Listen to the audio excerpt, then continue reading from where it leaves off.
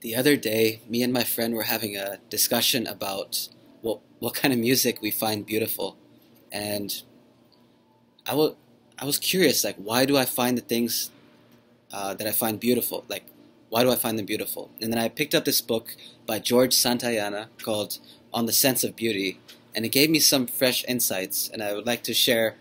It's almost like a I'm gonna share some of the stuff he says in the book, not everything, and most of those things will be the things that stood out to me, that affected me and helped me in my own thinking. So first thing is, Santayana thinks that beauty is pleasure objectified in an object. Um, Now, if it's just pleasure and it's not objectified, then we're not going to find that object beautiful, right? It'll just be a pleasure that we experience in our organs. And this kind of connection that we have, or this feeling that we have of our organs when we experience the pleasure, that's exactly what we're trying to get away from when we get the experience of beauty, because beauty is something we find objectified in something, right? Like if I find, let's say, this chalkboard or this whiteboard behind me beautiful, I'm going to see it as a quality of the whiteboard, even though Santayana goes on to point that it is an objectification and the beauty actually doesn't actually exist in the board, right? So that's the first point, that beauty is pleasure objectified in the object. The second thing I found really amazing that blew my mind was he says we find things beautiful because we have an ideal type for those things. Now, what does he mean by ideal type? This is something I encountered in sociology too. It's like, or in Plato's forms, kind of. It's let's say I think of chairs, okay? All the chairs that I've seen in my lifetime, there must have been thousands. But I have an idea of what an ideal chair would look like, maybe. And it's a kind of a composite image in my mind.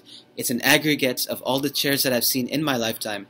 And I have a kind of a version of, in my mind, of this average, standard, ideal chair, right? And I'm going to judge all future chairs I see based on this ideal type in my mind, okay? So an example he gives is a guy with nails. Okay, so there's nothing beautiful about nails on a person. Like think about it. It's you can even see it might even be disgusting, honestly. Like, what the heck is this? But because we've seen so many people with nails, fingernails, that when we see a person without fingernails now, we experience shock, and he calls it incongruity, right? This incongruity is displeasurable for us, okay? So our minds have been patterned with this ideal type to expect certain things.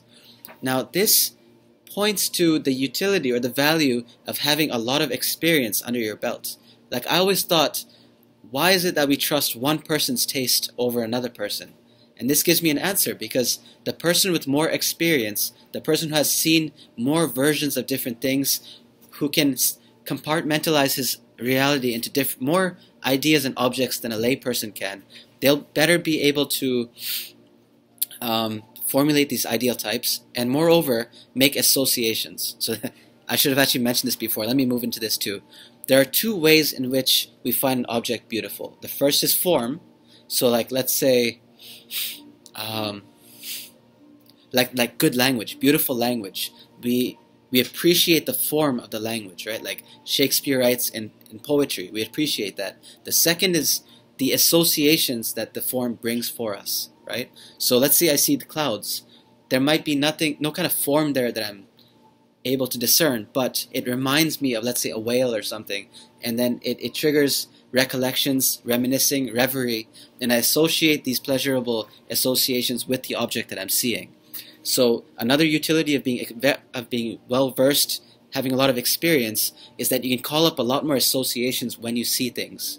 Okay, associations that someone who hasn't experienced as much of life, they will not be able to make those connections. Okay, so I like that. It's like there is utility to reading more books, to traveling more, kind of refining your taste through experience, right? So let's say a person who speaks two languages, I think, will be better able to appreciate beauty in the world than someone who speaks one language. Or someone like, it's kind of like humble bragging, like I was raised on Indian music, but very, very early on I started listening to world music, African music, Arabic music. I like a lot of different areas music, and this allows me to, I think, better appreciate music than someone who was only brought up in a Western culture, right? So okay, there's that. What else? The third thing that really stood out for me from this book is that this idea that aesthetic pleasure or aesthetic value is a pure positive. Okay? Now, in our society, we're so quick to think that moral value is well, we hold up moral value, right? And the problem with holding up moral value is that morality only deals with negatives. It tries to alleviate evils, right? So then when we hold up morality or moral values, we think you cannot experience the good without the bad. Okay? But if you hold up aesthetic values instead, then you can appreciate that maybe a world where everything is good is actually pleasurable, or it's a good thing, right? You don't need the evil to balance out the good. So Santayana's point is that the reason we always think that evil has to accommodate the good, like yin and yang, is because we're holding up moral values instead of aesthetic values. Now, why is this important? It's because when I talk to people, it's like they've lost the ability to imagine a better future. They always think that, you know what, life is, you have to take the good with the bad, okay? And I think this is a kind of false consciousness. It stops you from envisioning a better future for yourself in which good outweighs the bad, right? And he says, like, if you took an unalloyed, unadulterated good, it would be a lot of creativity, a lot of time to make artwork, exploration, things like these. And then I started thinking, like, holy shit, I've always thought we needed the bad to appreciate the good, but actually, we could have a hell of a lot of fun in a purely good world, like the exploration, the artwork. I mean, you can imagine a lot of good things, just talking to people, whatever, right? So hold up aesthetic values instead of moral ones. Morality does not deal with positives because there's something absurd about the injunction to say, go have fun, right? Or go enjoy yourself, go look for pleasure. We don't say that. We say, you know what, don't harm people, don't do evil, don't do this, don't do that, right? Or the other side that morality deals with is neglects, like don't neglect to help someone, don't neglect to save the child drowning in the bathtub. But there's something absurd about saying, go have fun, right? That's now trespassing onto the realm of aesthetic values now, okay?